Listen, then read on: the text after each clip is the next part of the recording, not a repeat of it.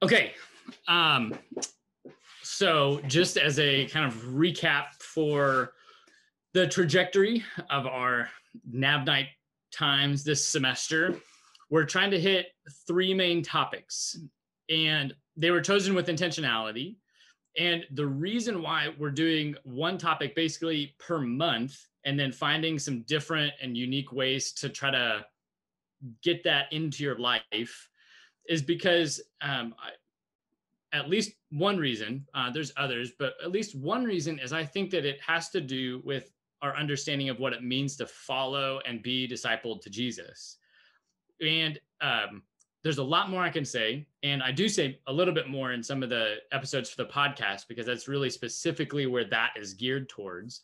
But for this conversation, I think it's just important for you to hear that to follow Jesus and to be discipled towards him, I think we can filter that through a lens of simply learning and experiencing more, but not undergoing a transformative work inside of our life, inside of our souls, and our character by the power of the Spirit.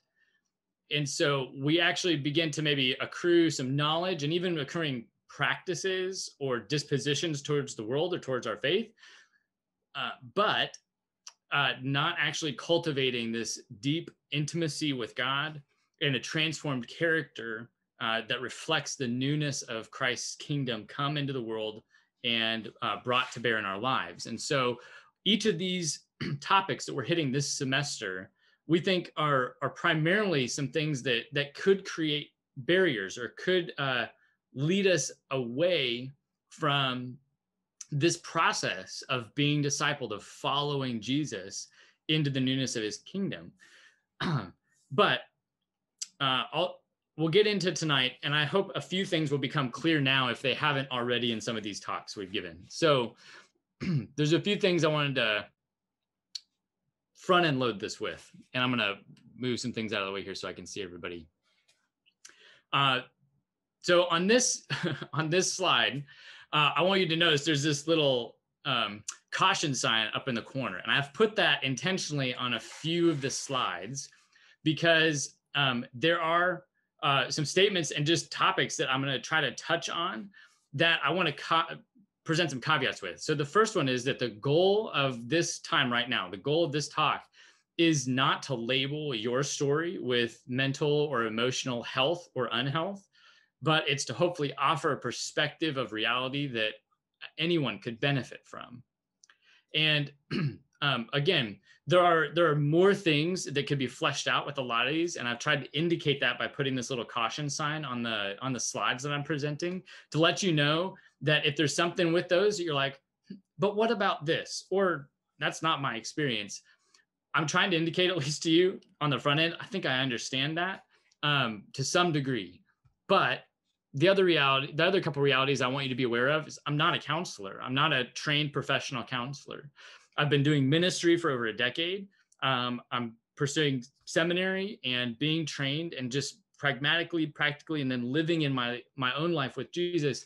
I feel like there are things that I have learned that can be helpful and I can offer, but I'm not approaching this from the standpoint of being a clinician in this area. And so I do want to recognize my own limits in being able to speak to some of these areas. I am human, however, and so there are experiences that I've had that I hope are similar, can overlap with yours. And I think there are truths about reality that I've experienced and lived that I do assume and trust that are your experiences as well. And on that ground, I think we can both meet and have a conversation that hopefully can be really beneficial. And so with some of those caveats to begin with, I'm hoping what I can do is offer a way forward for any of you here on this call or that end up potentially seeing this later on, and that it might lead you into a deeper communion with Jesus. And it may even lead you into the office of a trained counselor or therapist, or create a pathway for vulnerability among some of the community that you're already engaged with and already a part of. And so whatever end this brings you to, I'm just seeing this conversation right now as a kind of a link in that chain of conversation. So I'm going to start a timer for myself because otherwise this will potentially go very long. So I want to read this quote after I minimize myself. I'm a little too big.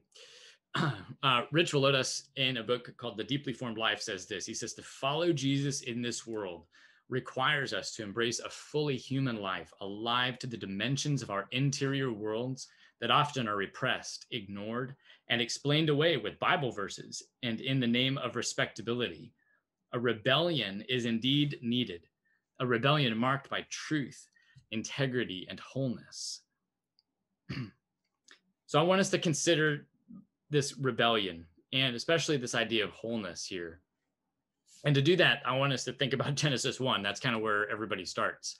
And if you think back to this, you don't have to turn there, but most people can recite at least the first 5 words of the Bible. In Genesis 1, in the beginning, God created.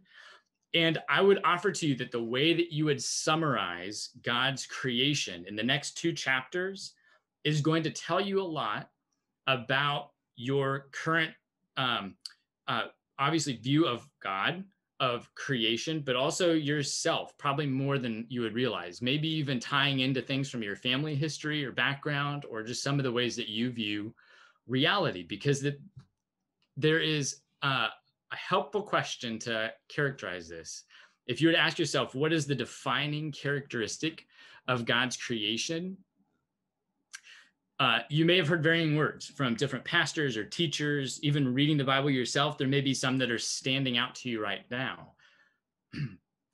But it's important for us to make a distinction between what God says about his creation and oftentimes how we can label or talk about it.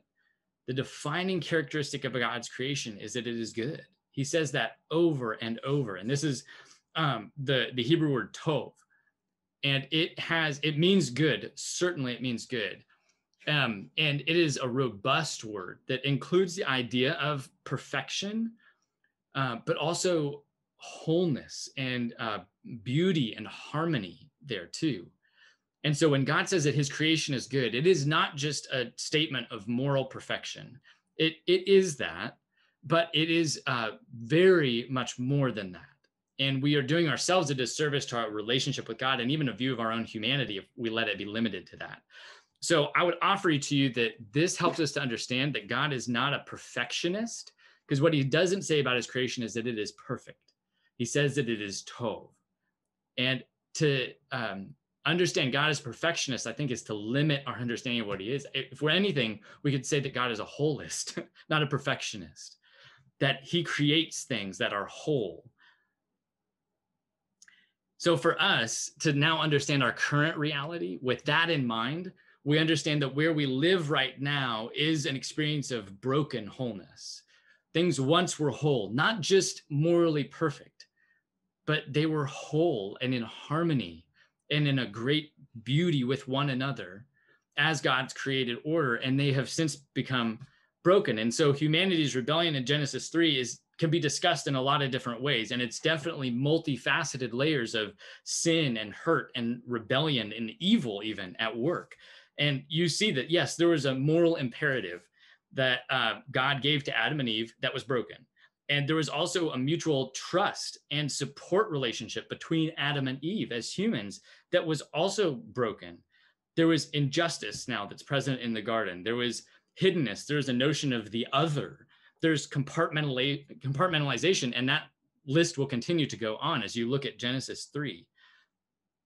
And it's obviously affected humanity in many different ways. But the essence, right, of our humanity that has been fractured in the garden, when we look at Genesis 3, it's created experiences, human experiences now of shame and panic, anger, frustration, blame, emotional pain, and disconnection. So God ushering Adam and Eve out of Eden, I think, displays that humanity now lives in a world that is internally and externally where we were not intended to inhabit. That internally, even for Adam and Eve, they were experiencing humanity that was not whole, a humanity that they were not intended to experience, and then externally demonstrated by moving them out of the garden. Okay, so caution here. That was a really pithy statement. And I recognize that there is a danger in starting at Genesis 1 and 3 and using that to categorize all emotional and mental health issues, diagnoses, and experiences. And that's not necessarily what I'm intending to do. I'm not suggesting that there are simple reasons we are who and where we are as humans, nor am I suggesting that there are simple solutions. That would be very foolish and unloving, I think, of me to suggest that. What I do want us to grasp is that there is a reality that we all experience that is tied essentially to the beginning narrative of Genesis. And it is not the wholeness of the garden. What we experience now is not the wholeness, the tov that was experienced in the garden, the goodness of God's creation. And that is something that we need to tie into and recognize. And it's also not, what we experience now is also not the wholeness of the kingdom of God, which is and is coming into the world, brought and inaugurated through Jesus Christ. I think of Jesus's words in John 4, when he's talking to the woman at the well, and he says, everyone who drinks of this water, what he's offering to her, will be, or with at the well, will be thirsty again. But whoever drinks of the water that I will give him will never be thirsty again. The water that I will give him will become in him a spring of water welling up to eternal life. And if we can appreciate what Jesus is offering to this woman, who is certainly broken, who is certainly outcast and marginalized in the society, who I would not doubt struggles with a sense of shame, at least, if not other emotional health issues. I think that there is a life that Jesus invites us, as well as this woman, to, which opens a river of refreshment, of renewal and wholeness as we pass through a broken world. And I think that is a truth that we need to be willing to take at face value, that Jesus, as he's offering to this woman, is offering to us a river of refreshment for our inner life, even. Not just externally in the brokenness of the world around us and the sin and corruption of systems and actions and things, but even for our own life and our own emotional interconnectedness as human beings, complex as we are, made in the image of a complex God. So if we let this be what it is, what Jesus says that it is, I think that there is hope. And again, a picture of reality for everybody here that's listening to this. So I would like you to maybe pause just for yourself for 20 seconds. It's definitely not long enough for you to really think about these questions, but for the time that we have, pause for a second and consider these two questions. For you and where you sit right now. What does it mean to be emotionally healthy in this life? And what does it take to experience that? Those are meaningful questions for us to consider, because if we don't know what we're aiming for or even how to get there, then we're going to have a lot of trouble, one, communicating about this idea, let alone actually experience anything like this and moving along a path towards wholeness and healing. So I'll give you just a few seconds here to kind of consider those ideas and move into them for yourself.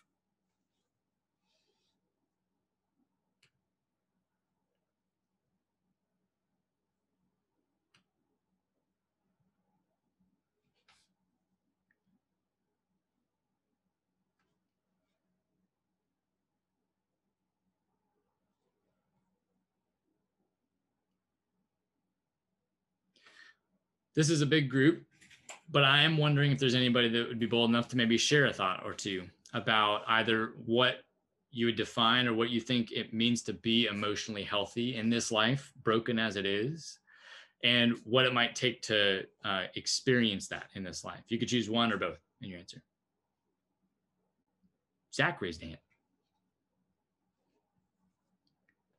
So when I think of this question and I think about like what you said from John 4:13 through 14, which is one of my favorite chapters in John, I think two things. One, just finding joy in scripture and what Jesus says about us and what he wants for us. Another verse that came to me is like finding when Jesus in Matthew says, like, come to me who are heavy burden, for I give you, for I'm gentle and lowly, and I, like, he wants to take on our burdens and that. And I think for me, it's just like finding joy in scripture and finding joy in who Christ is and what it takes to experience that. I think is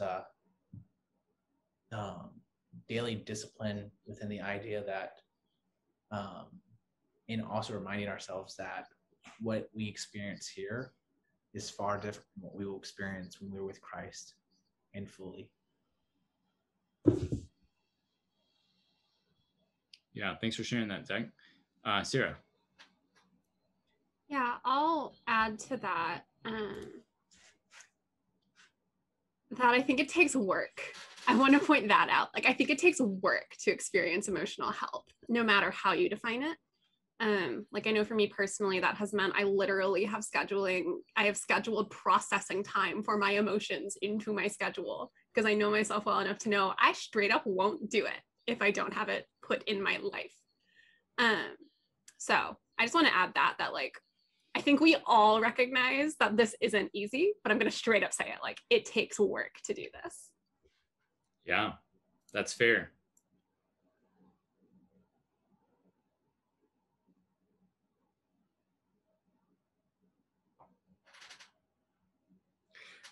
I'm going to move us ahead. Questions that I think are helpful for you to keep considering, though, on this journey. I think for the purposes of the rest of our time, as I already said, what I'm going to intend to do is to try to help us have a common picture of reality. And I think that wherever you are, whether you are in a place of life right now where you have a diagnosed mental or emotional health issue, or whether, you know, the coming project for your chem class is just really stressing you out, there is a reality that we can all anchor ourselves in, and I think need to anchor ourselves in, if we can experience some sense of wholeness or semblance of health in these areas of our life with Jesus. But as it's been said, which we'll get to, it takes work in all of these areas. I think it isn't going to be fixed by pithy statements from a guy on a Zoom call. I'll tell you that much. Okay, so what is the reality?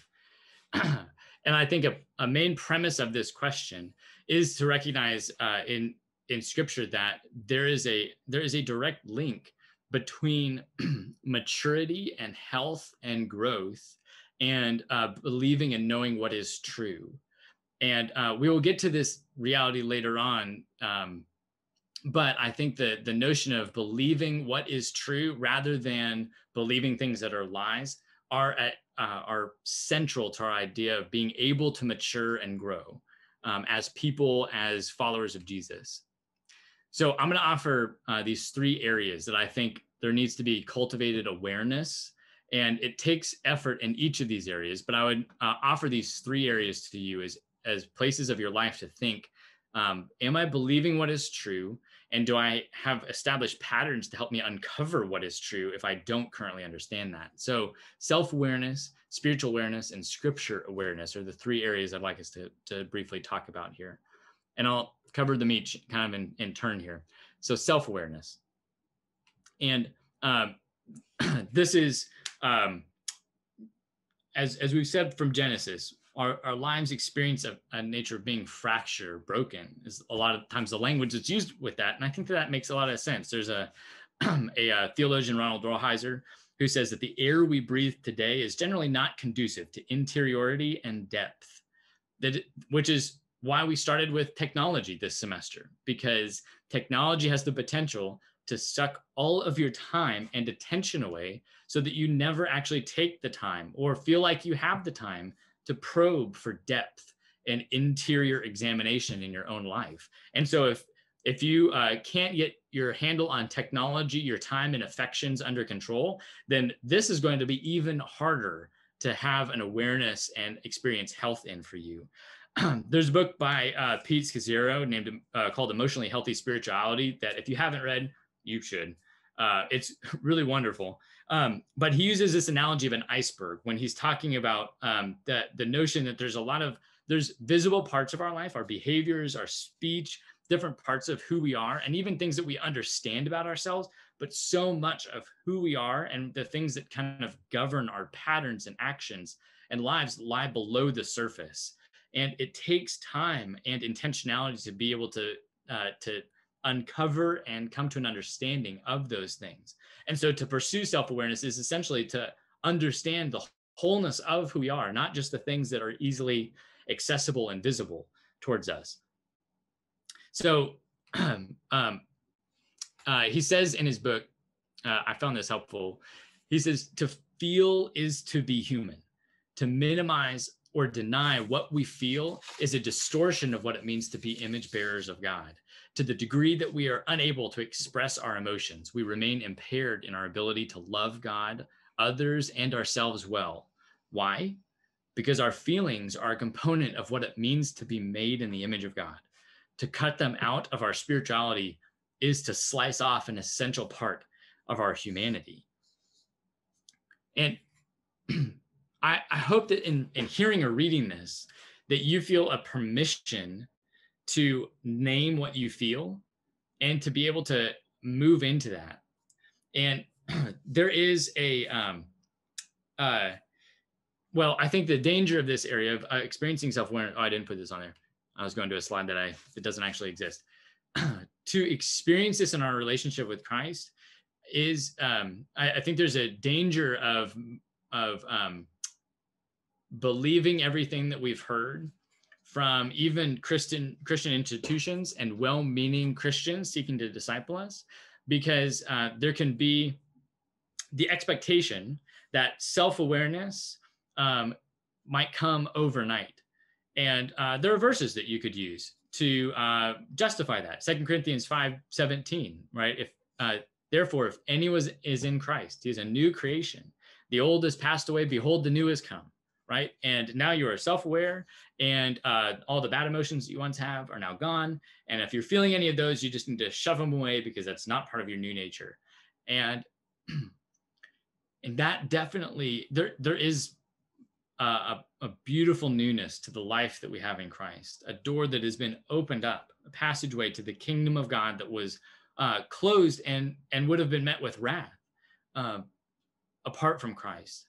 So it is not to minimize the newness of that creation, but it is hopefully to bring an understanding of the reality of how that works itself out in our life. It isn't magically poured into our lives based on a wrong theology of that verse, that to feel and to experience all these wide ranges of emotions is part of our humanity, and an invitation to explore them with Christ and bring them to him, I think, is a great invitation that takes the grace of the cross and applies it to our life. So if you feel like this is a challenging thing for you, I feel like for a long time, still today, but for a long time, I've had a very hard time naming, or you might say accessing, my emotions or feelings and stating preferences, or knowing when I was actually angry or frustrated or upset. Things just felt off. And I can see this with my kids a lot of the time too. As they're growing and developing, they react in great bouts of frustration or anger. And oftentimes I think it's because they are confused at really what they are feeling. And so there's two practices that I've been offered to you, and you could take like a screenshot of this.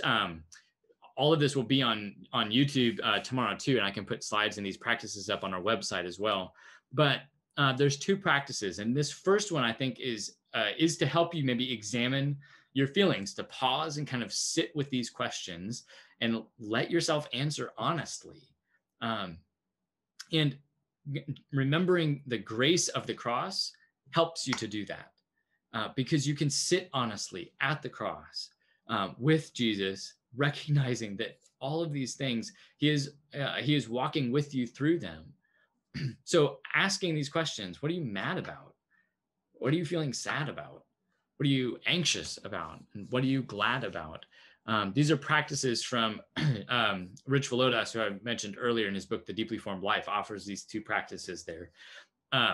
And I think this can be really helpful to spend time, but it takes some intentionality.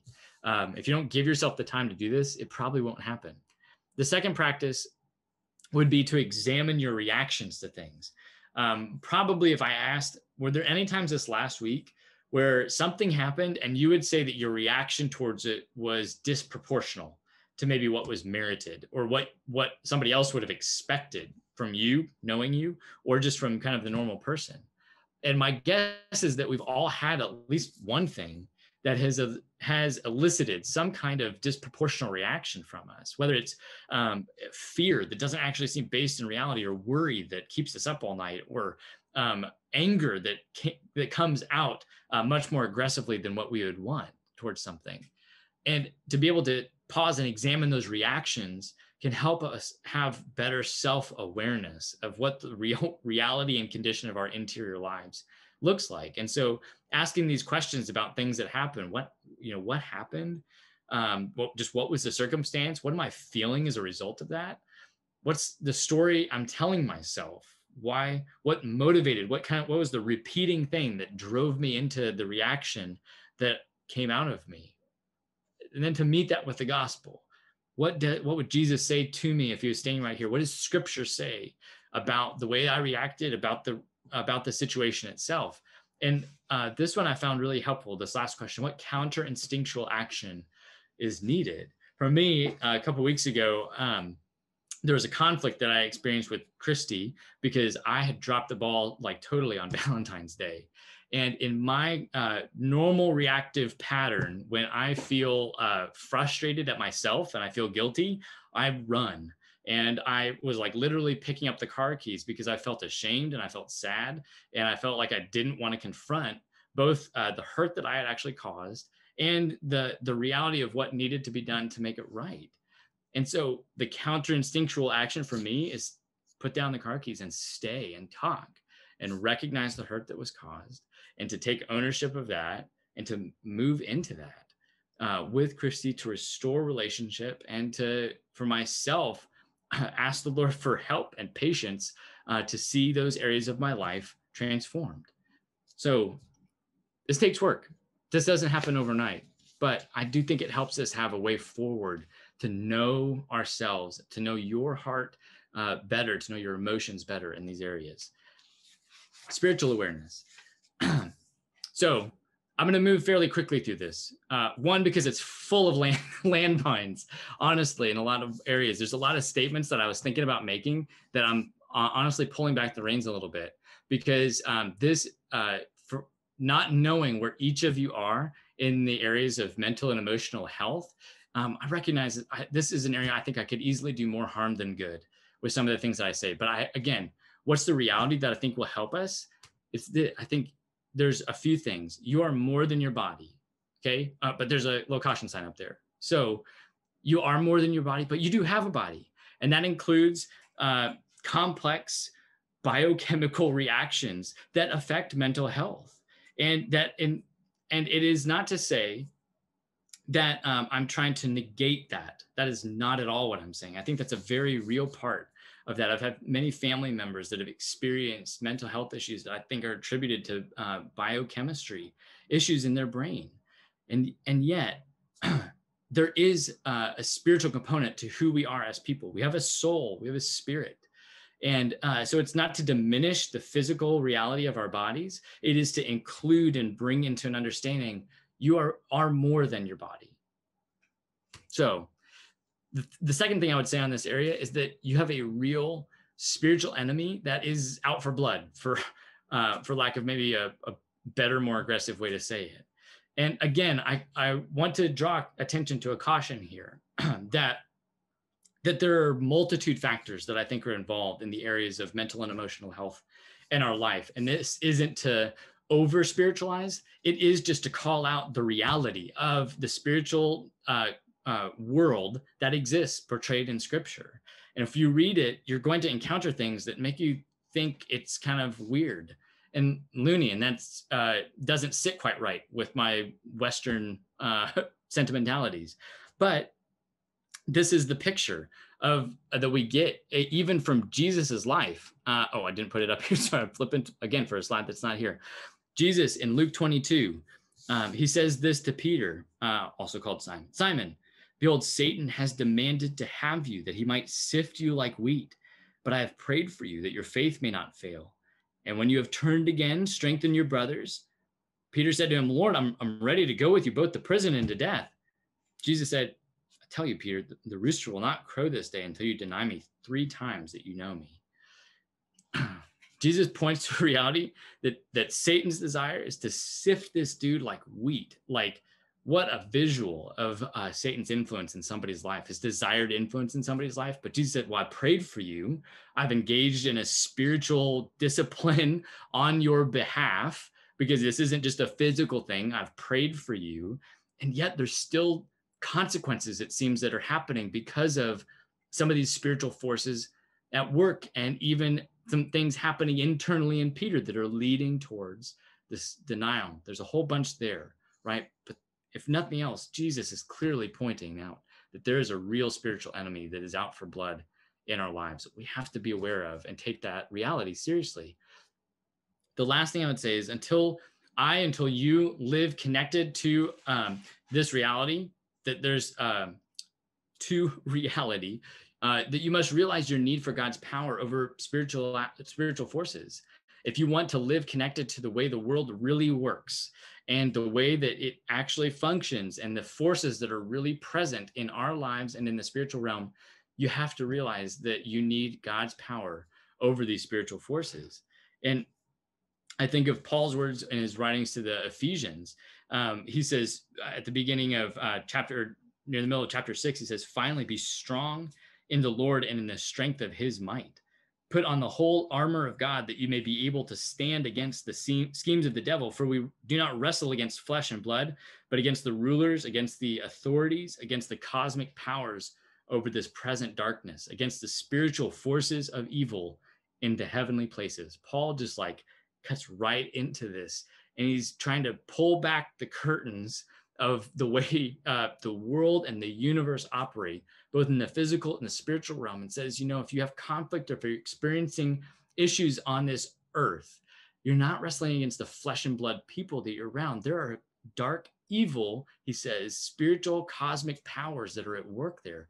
And that is where the real issue and battle lies. It is interesting. He names off this armor of God, and it would be easy to just allegorize or metaphorize all of that towards ourselves, which there may be a reality to those for sure, but you can look up and find Old Testament references for almost every piece of that armor, always in connection to the armor that God himself puts on, or that he puts on his coming anointed messianic servant, Jesus.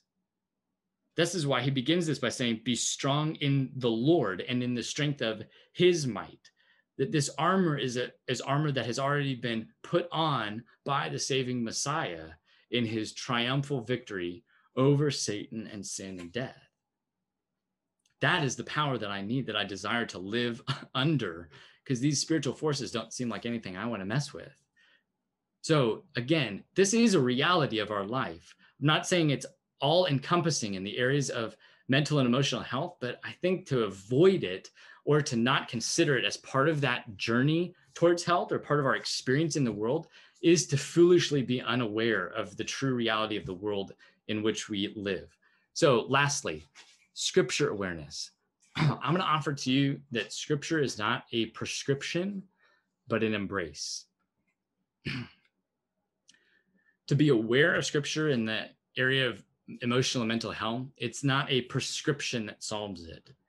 And I think the most dangerous passage in this area would be Philippians 4, 4-7, this area, right? Rejoice in the Lord always. Again, I say rejoice, right? Don't be anxious about anything. Just pray about it, but be thankful, but just pray about it and you'll be given peace. And I'm not trying to minimize the sufficiency and the authority of that passage, but it has been, I think, severely misapplied in a lot of cases and has done probably harm. I wouldn't be surprised if some of you on this call have been harmed even by the ways that that verse has been talked about.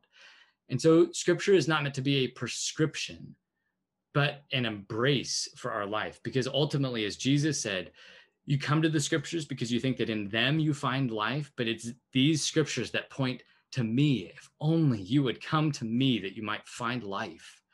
It's an embrace to come close to Christ and to come under his sheltering wings, as the psalmist would say.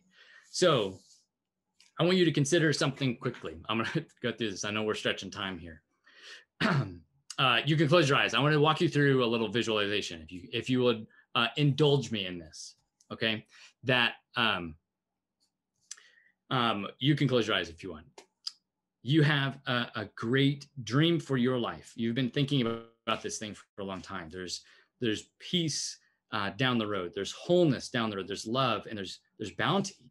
And you've sensed God leading you towards something, and you've stepped out in faith, trusting that God's promises and counting on the faithfulness that he's already actually shown you and many other people in your life along the way. And it's not always easy, and you know that that's kind of par for the course of life, but you persevere nonetheless, knowing that God is with you. And then one day, though, you start to see your dream kind of begin to crumble. It doesn't just crash down all at once, but you start to see holes poking through, and the peace and the wholeness and the bounty that you were picturing down the road is now looking much farther off and much less likely. And finally, one day, it crashes, it breaks, and you've played all of your cards and you've exhausted every option, and you have even asked other people for help and exhausted every friendship, and you're left alone and seemingly worse off than before you even began. Not only is your life a mess, but the God that you once trusted so willingly and unflinchingly seems distant and maybe cruel at best. And you were wondering, was this just a sick joke? And you're left waiting to figure out the path forward, and you don't even know what to do next, much less how to get through the next day. And maybe this describes some of your experience with mental health. Maybe this is describing your experience with COVID. Maybe this is describing your experience in college at Miami, or your family relationships or your friendships. It could be all of those things. It's also essentially the journey of Israel in the Old Testament up to the exile. Their systems of worship, their community rhythms, the very notion of God's presence and protection and character was rocked to the core when Jerusalem was defeated and they were led out by the Babylonians into exile. And so what did they do? Psalms is what happened as a result of this. I have a friend named Matt, and I was asking him what he has done in his spiritual life when he has encountered like dry seasons, or seasons where he's felt like God is distant, or it's just been challenging to seemingly connect into his relationship with God. And he says, I've realized that Scripture never promises that we won't experience frustrations or dry seasons in our relationship with God. He says, but what I have found in Scripture is a lot of companions in that journey and in that experience. And so I would offer to you that as you become aware and go to Scripture, especially, I would encourage you to go to Psalms in this area. I think you will find many companions on a journey experiencing a wide range of emotional and mental states of health. And I would direct you maybe to begin in a couple places. Psalm 77. I was hoping we'd have some time to walk through this, but that is a pipe dream that is quickly crumbling, so to speak. But Psalm 77 talks of one who is crying, weeping aloud, unable to sleep, unable even to a point to speak or pray anymore. And simply their spirit is just pondering and asking very raw questions. Will the Lord reject forever? And will he never be favorable again? Has his favor ceased forever? Has his promise come to an end forever? Has God forgotten to be gracious? Or has he in anger withdrawn his compassion? These are raw questions. And I think there's a great companion in some parts of our life that we can come and find here in Psalm 77. The other place that would direct you to Psalm 42, which again, the first verse may sound very familiar as the deer pants for the water brooks. So my soul pants for you, O God. And that's has like some warm, fuzzy imagery maybe around it for you. But this is like drought, thirst kind of talk. It's like this deer is needing water or it's going to die. And our soul is needing, panting after God or I'm going to die kind of imagery. This is the state of the psalmist here.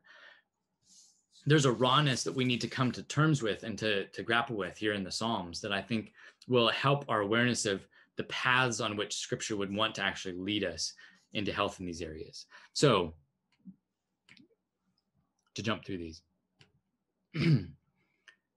I would offer to you this thought in reference to the Scriptures, also given to me by my friend Matt, who'd say, don't doubt in the dark what is true in the light.